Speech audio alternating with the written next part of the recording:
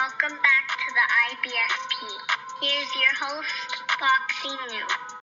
Canelo should leave Eddy Reynoso to beat Bivol. Look, let's break it down honestly and objectively as possible. And according to Oscar de la Hoya, Canelo Alvarez should leave Eddy Reynoso so he can beat Dimitri Bivol. He's essentially saying that Canelo Alvarez cannot beat Bivol unless he leaves Eddy Reynoso. Now, the interesting thing about that is, there's always been a history between Oscar de la Hoya and Eddy Reynoso. Canelo Alvarez has already called him disloyal back in 2019 in reference to him wanting Canelo Alvarez to leave Eddy Reynoso.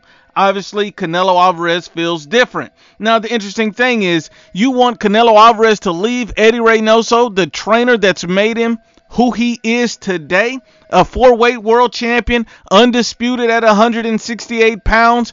And, prior, the #1 pound-for-pound fighter in the world, but you want him to walk away from Eddy Reynoso, who's helped instill everything he is today in boxing? That makes zero sense. He's essentially saying Eddy Reynoso is why Canelo Alvarez lost to Dimitri Bivol, which makes zero sense. See, the reason why Canelo Alvarez lost to Dimitri Bivol was due to stamina, fatigue, because he got tired. Canelo Alvarez was winning the fight until he gassed out. And the reason why he gassed out, he's not used to the weight. To fight at an elite level, at a higher weight class, it's going to take something out of you. If Canelo Alvarez can condition himself to that weight, he can beat Dimitri Bivol. That is not Eddy Reynoso's fault. It is purely stamina. And this is facts and never feelings. And I'll highlight Dimitri Bivol in his statement. Post-fight, he states, Canelo Alvarez got tired in the fight, attributing that to why he lost the fight. Bivol said this. This is Dimitri Bivol's word.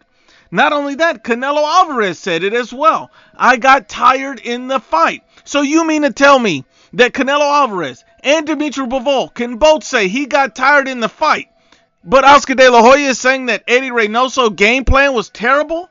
That makes zero sense. It's obviously a stamina issue from going up in weight. See, you can't fix stupid. Men lie, women lie, but the facts don't lie.